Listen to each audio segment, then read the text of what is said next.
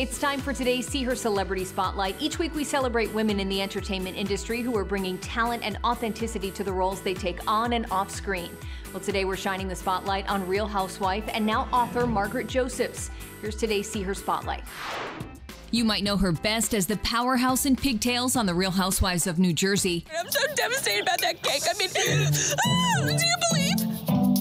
But now Margaret Josephs is taking on the role of author with her new book, Caviar Dreams, Tuna Fish Budget. If I can do it, you can do it. The Real Housewife diving into all of her successes and failures throughout her career. I had my own business, the pitfalls of having that, my first marriage. People don't know that I have a natural born son, so there's just so much about me that people don't know, and I want them to learn. Back in 1999, Margaret founded the lifestyle brand Macbeth Collection, but it would be years of hard work before the company finally took off. There's no overnight success. I think people see everybody on a show and they're like, oh my God, they see a housewife, they start a business, they think it happens overnight. It doesn't.